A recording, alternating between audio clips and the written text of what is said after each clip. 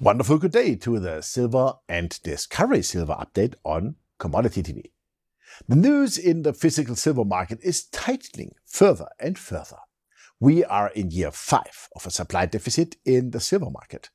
For this year, a net deficit of about 112 million ounces, maybe more, is forecasted, and cumulatively, on the 5 years, we are already talking about more than 680 million ounces of silver. This means that in 2024, most of the freely available silver ounces should be harvested or are harvested. That's why you should urgently look at gold-silver companies like Discovery Silver. They just released the results of the feasibility study Metallurgical test program at the Cordero project in Mexico. Importantly, there was an increased silver recovery of up to 7% in the precious metal concentrate when higher ore grades were obtained. There was also a large reduction in reagent consumption while improving metallurgical performance over the preliminary feasibility study.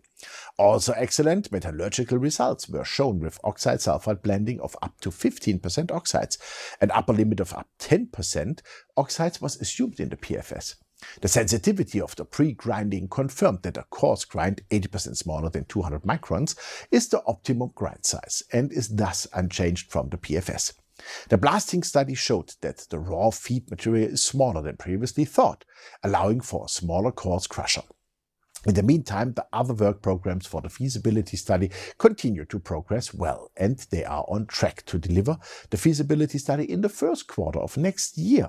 For us, this is reason enough to issue a buy recommendation for Discovery Silver here. The point and figure chart shows a lower price target of 50 Canadian cents, which we consider to be reached.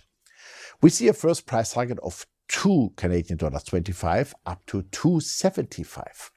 The company is top quality and financed, and we see here the next big silver producer coming to the market. You can also find all information on our Commodity TV app in German and English, as well as everything about commodities. We appreciate a like and, more importantly, subscribe to our TV channel.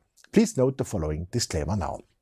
The stocks discussed are part of the SRC Mining Specialist Innovation Certificate, and I'm a shareholder in the company. Thanks for watching us, and bye-bye from Switzerland.